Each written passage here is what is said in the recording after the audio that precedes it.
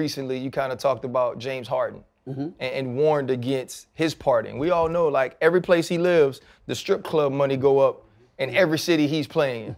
You know what I'm saying? And now he's in Philly, and you know, me and you had a great conversation, probably our first conversation. We talked a lot about Allen Iverson. Right. That's when I learned, okay, how you understood taking care of players. But now on your job with your platform, whether it's KD, Kyrie, James, you've been very vocal about these superstar players.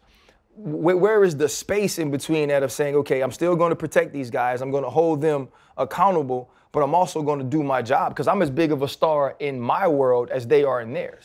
Well, it depends, again, on a case-by-case basis. Like, for example, I wasn't getting on James Harden about the strip club. I was getting on him about shooting 3 for 17 and then going to the strip club. There's a difference. You can't have Kyrie Irving roll up in the Wells Fargo Center in Philadelphia. The brother don't like you.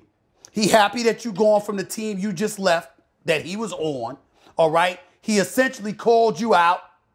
You sat up there and act like you didn't give a damn, that you were just happy and relieved to be away from him. And y'all collide for the first time. And opening tip-off, he waves them off. I got him. And he guards you. You got to respond to that damn challenge. That's a man thing right there. You can't back down. And to shoot 3 for 17, now that's bad. That's very, very bad. It's 18%. Yeah. That's very, very bad. Terrible. Okay? And to lose by 29. It's terrible. But to go out and party after that? Nah. But what about therapy? No. There's your job, and then there's extracurricular activities, Stephen A. No, there's teachers that do a terrible job and they can go have a good time. Right. There's police officers that don't write no tickets. They go have. Why, when an athlete plays bad, can he not go enjoy his time off? Well, the first order of business is that you got to really want the answer to that question before you ask it, because I'm not sure you want it. I want it.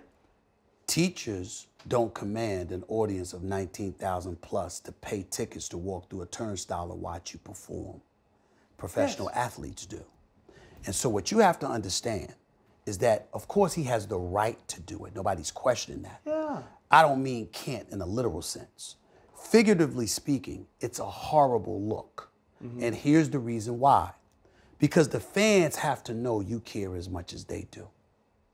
That's the key. See, when Allen Iverson was in Philadelphia, ain't nobody partied more than him. Here's the difference. Allen Iverson usually performed. And the brother had a heart of a lion. And we saw this miniature dude going into the land of giants and challenging them every single night. Show out. James Harden is bigger. James Harden is stronger. He's a 4-time league scoring champion. He's a former league MVP who got called out by another superstar in the league who called him washed up. Then showed up in your house and said, essentially, I'm gonna bust your ass. Yeah. And then did it. When that happens to you and you go out partying, the fans ain't gonna love you that much no more. And what I was saying to James Harden was, I'm not holding it against you. Please understand you're less than a week removed from saying, I love Philadelphia. It's my kind of town. It feels like home.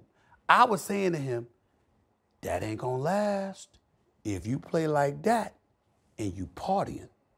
So it was a warning to him from someone who knows Philly. Yeah. If he was in Utah, I might not have said that. Ain't nowhere to party in Utah after the game. Okay. It's some strip clubs. I'm just saying. I don't know, but what I'm saying is, I'm just saying. Listen, that's gonna be a problem for you. And if you don't believe me, ask Allen Iverson. Ask him. He'll tell you. He'll look at you and he'll say, Stephen A. has a point.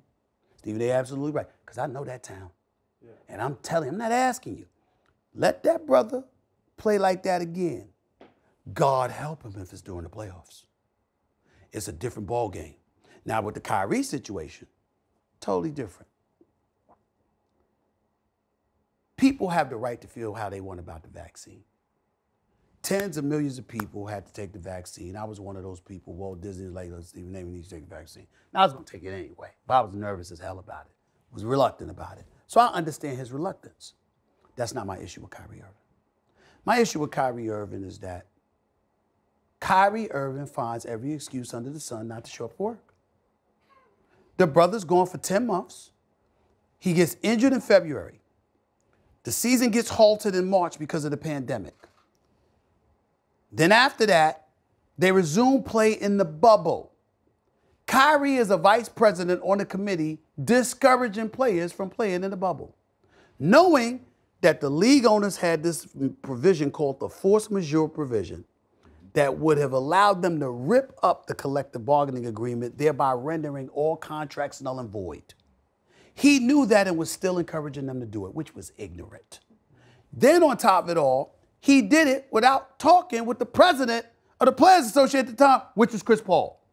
We fast forward, bubble play takes place, Lakers win the chip, they go to play in December. That's 10 months off. 10. Season starts December 22nd. 2 weeks later, Kyrie needs time off. Why? Because the riots took place at the U.S. Capitol, and he's traumatized. Are you kidding me? Have y'all lost y'all mind? You got to be kidding me. He's traumatized because of the U.S. riots. When the riot at the Barclays Center, when the riot in New York City, you understand what I'm saying? There was a riot at the U.S. Capitol, okay? What the hell is next? The Palestinians bombed the Israelis and you gonna take time off because of that? He was hurt. You know, I mean, really? He's hurt. You understand what I'm saying? The war in Afghanistan, I mean, Al-Qaeda comes out of nowhere. That's gonna be a reason. Ukraine, we ain't joking about this stuff. Ukraine, I swear to you, my hand on the Bible. When Ukraine got bombed by Russia, I thought Kyrie was gonna take off for that. Oh. I ain't lying. I thought he was gonna take off for that. I sat up there, I went on first take, I went like this. I wanna see if he's gonna take off. I wanna see if he's gonna take off. That's exactly what I did. I want to see because there's always an excuse. And I'm saying this brother is a superstar. He's box office. And the city of Brooklyn, the borough of Brooklyn doesn't even get to watch him play. Now he could say it's because of the mandate, which is partially true, but the other side to that is you elect not to take it. You left your brother KD hanging. KD don't seem to mind. I don't understand why. That's a separate story. But you see the difference? Harden is a different issue than Kyrie. The issue determines how I feel about it on a case-by-case basis. Hold up, limitless, take a stomach, can't pin in it. I fought the head to witness it. Get my people feeling militant. Way I'm feeling, get me up. On the mission, get me up. Knowing me, I got the key. Only vision I can trust. Limitless, take a stomach, can't pin in it. I fought the head.